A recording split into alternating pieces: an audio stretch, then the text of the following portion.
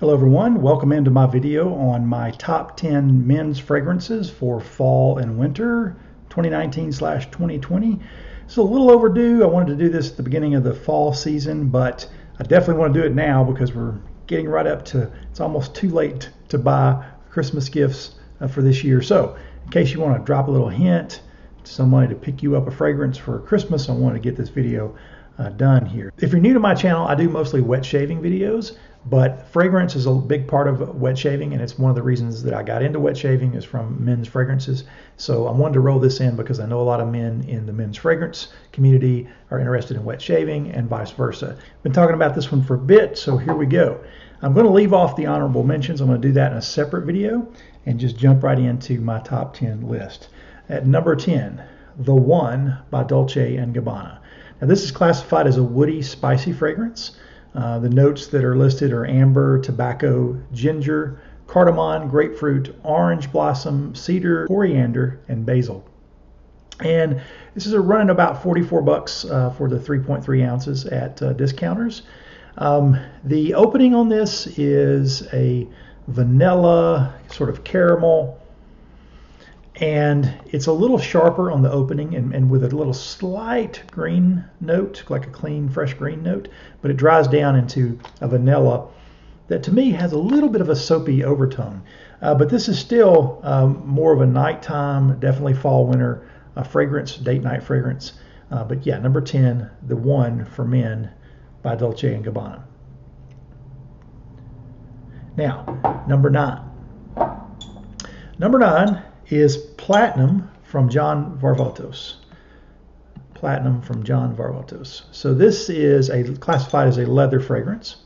It has white sandalwood, amber, leather, incense, cinnamon, bitter orange, vetiver, sage, coriander, bergamot, and myrtle.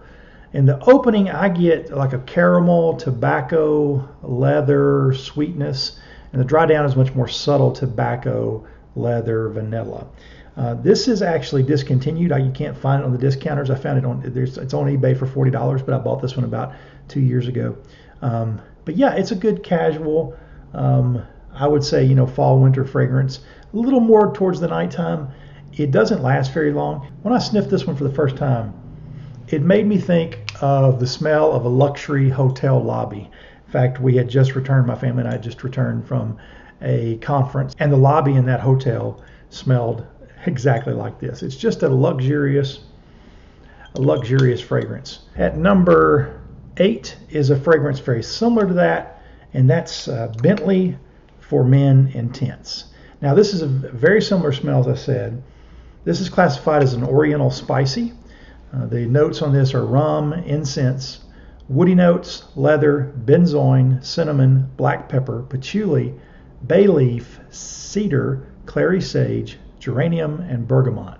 Now on the opening, I get a luxury, like warm leather, tobacco, marshmallow vibe. This is almost leans into the gourmand area.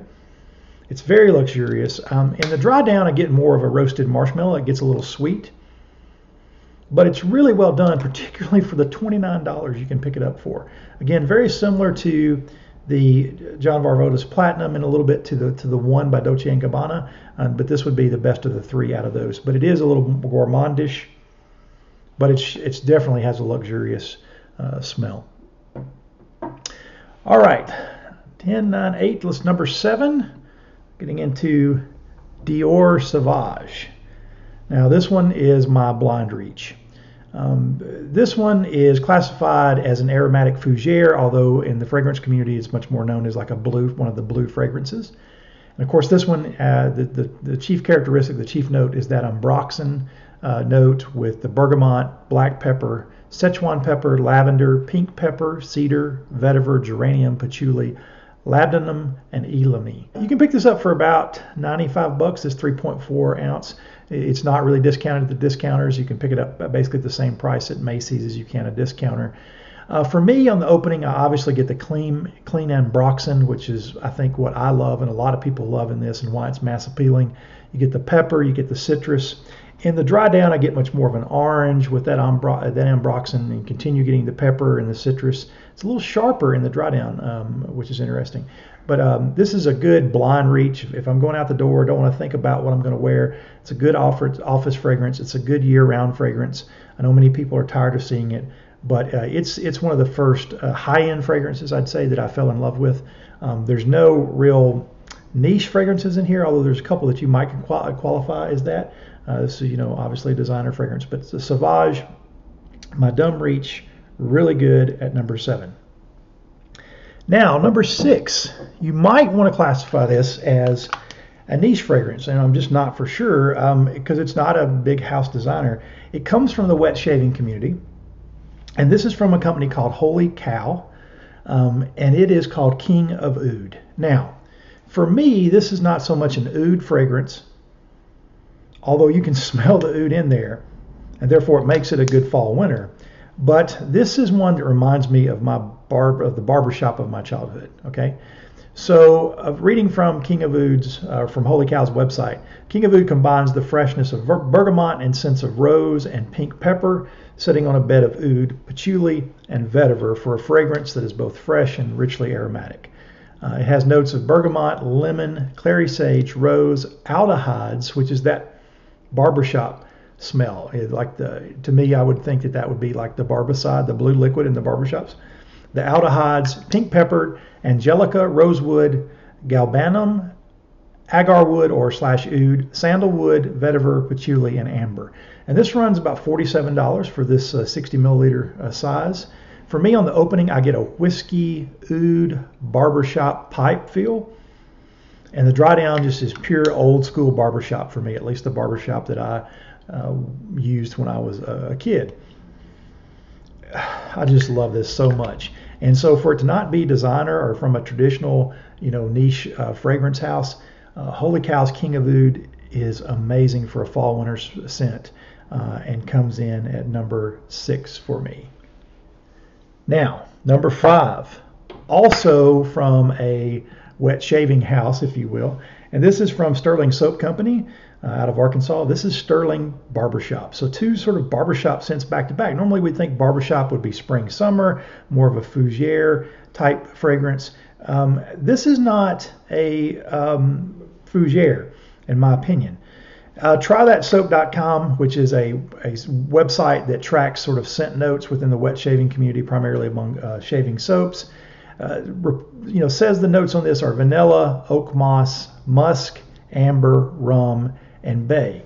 So yeah, the oak moss and musk, possibly the amber, gives you a little bit of a traditional fougere or barbershop sense, but the vanilla and like the rum and the bay give it a little bit. The rum and bay is a little bit towards the fougere side, but definitely the vanilla is a little different. And I get more on the opening. I get sort of a warm, powdery chocolate vanilla extract, so it's not just pure vanilla, but like a boozy vanilla with a little citrus. And then the dry down for me reminds me of freshly baked muffins, like that sort of that booziness coming off of like that bready smell, but with a little sweetness. It's powdery. This is in the wet shaving products that I own. This is the one my wife loves the most, this scent, and that's why I bought the EDT. Now, this EDT is still $21.95 for a 50 milliliter.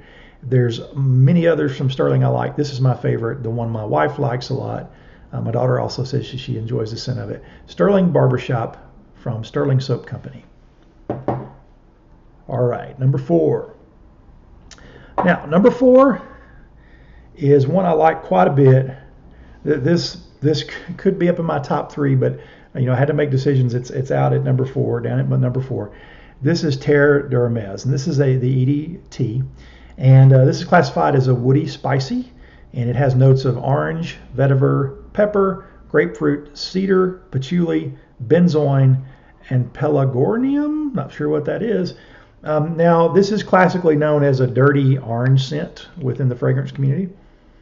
This is I love this so much. It's the opening has a luxury vibe, that dirty orange, a little bit of sharpness, a slight green, like bitter overnote, but then it dries down into that just orange vetiver pepper scent. And you can get a 1 ounce bottle right now from discounters for about $30. I really like this. This is luxurious. It's good for us mature men, middle-aged guys. It's just a great. I love this scent quite a bit. But this is my number 4 fragrance, Terre d'Hermès, and it's one that I can reach for. It is sort of a dumb reach too, just like with the Sauvage. This one you can actually wear in daytime, I think, and get away with it.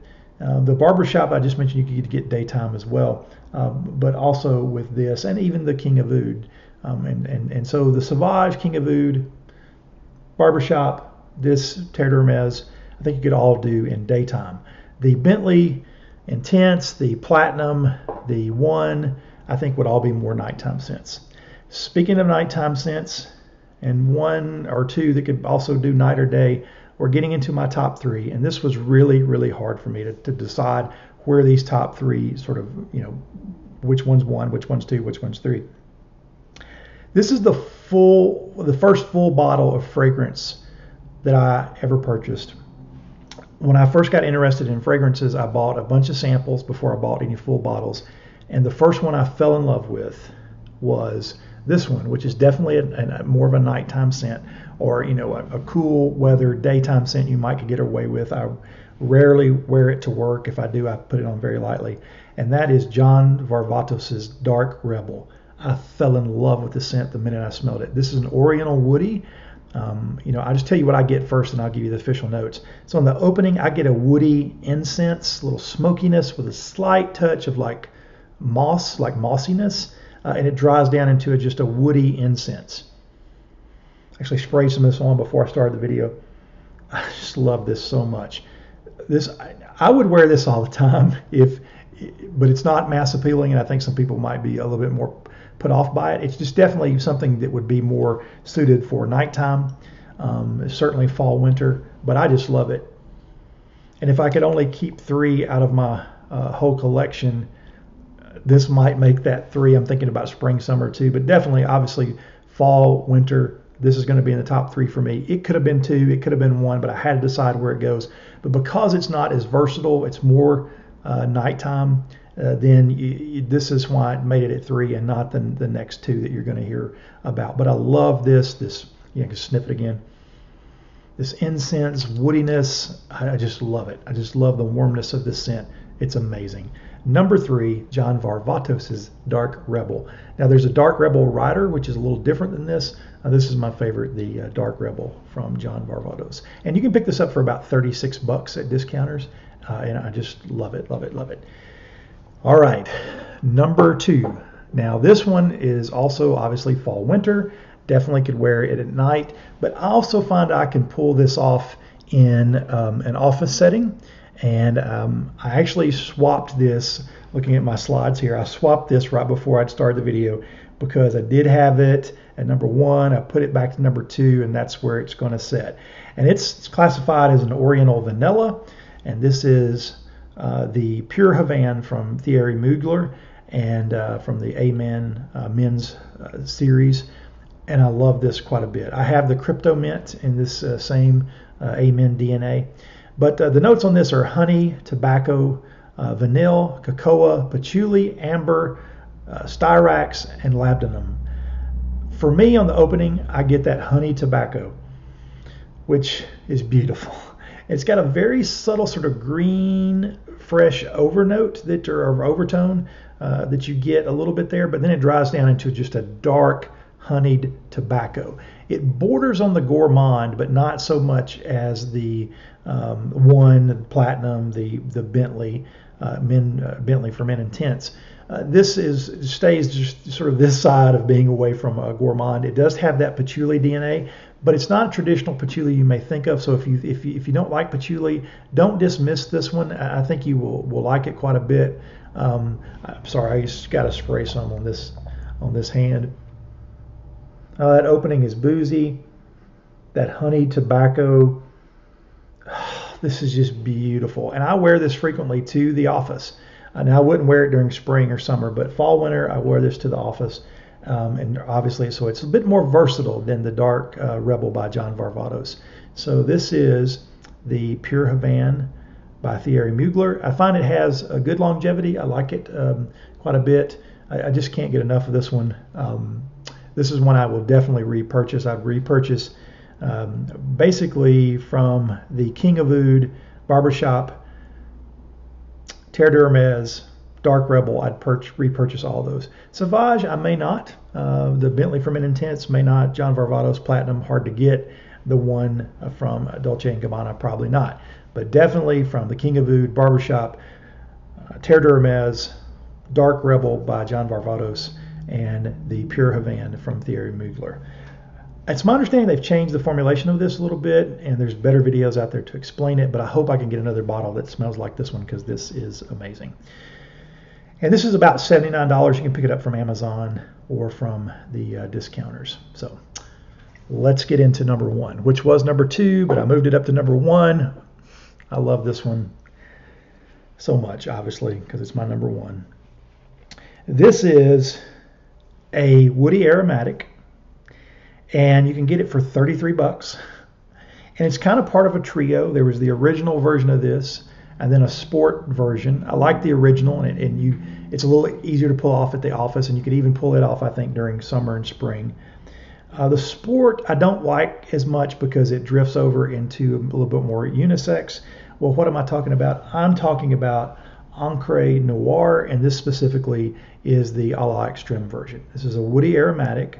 It have notes of vetiver, incense, cypress, elemi, resin, benzoin, sandalwood, patchouli, orris, and bergamot. Now, the opening on this, I get a luxury, like sandalwood vibe with a little bit of smokiness, a little bit of incense. The dry down is a woody, slightly smoky, sort of a burned wood, like when you smell wood burning. And not so much a campfire, but like when someone is doing wood burning as like an art form, like engraving stuff, or if you just smell wood that's been burned from like the saw cutting into wood, it's got that sort of wood burn smell. And I get pencil shavings from this, like pencil shavings when you're sharpening a pencil, obviously. That's actually a pleasant smell to me, so that's a good thing for me. But this is an amazing fragrance, particularly for $33. It smells like a niche quality fragrance. It doesn't smell run-of-the-mill. It's very, very unique. I love it. I will repurchase this in a heartbeat. So yeah, Ancre Noir a la Extreme from Lalique.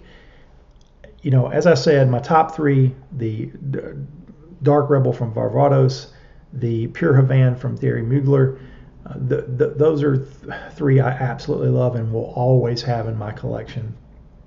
But the Ancre Noir a la Extreme and the Pure Havane are much easier to wear at the office than, say, the Dark Rebel is. So yeah, that's my top 10 fall and winter fragrances for 2019/2020, since winter will go over into 2020. As I said before, I may or may not repurchase the one, or this is discontinued, the Platinum, or the Bentley Ferment Intense, although I love all three of them. But I like to sort of focus my fragrance purchases, right? And those are good, and I really like them. The Sauvage is great, dumb reach year-round, but I'll probably grow tired of it eventually and just won't repurchase. But I will definitely repurchase the King of Oud from Holy Cow, and the Barbershop from Sterling, and the Terre de Hermes. I love these and would definitely repurchase those. And then my top three, just one more time, just because they're amazing and deserve to be mentioned again: the Dark Rebel from John Varvatos, the Pure Havane from Thierry Mugler, and the Ancre Noir a la Extreme from Lalique. These are amazing fragrances. So I hope that was useful to you, for you to check those out. I do recommend you get samples and don't do blind buys, but that's just a little bit of insight into what I like. And just so you know, my tastes tend to be towards those darker scents, so I tend to like the fall winter scents a little bit better. I love the smell of like smoky leather, boozy, tobacco, woodsy type scents. I'm not a big aquatic. I do like some of the aromatic fougères. Not a big fan of the aquatic scents as much. But yeah, those are my top 10. Hope you found this helpful. Please leave a comment telling me what some of your top winter and fall fragrances are. I'd love to hear from you. I want to do another video that is honorable mentions, But it's important to note that all those scents will be coming out of the wet shaving world. It's things that are from wet shaving that I think should find more of a foothold within the fragrance community. So I'll be doing that soon. But I thought I'd get these out there, particularly because I wanted to get out there in time for the Christmas buying season, Christmas gift buying season, so that you might could drop a hint or know what to buy for someone going into Christmas. So enough of this video. Hope you enjoyed it. Please subscribe, hit the notification bell. So thanks for watching, and I'll see you in the next video. Bye.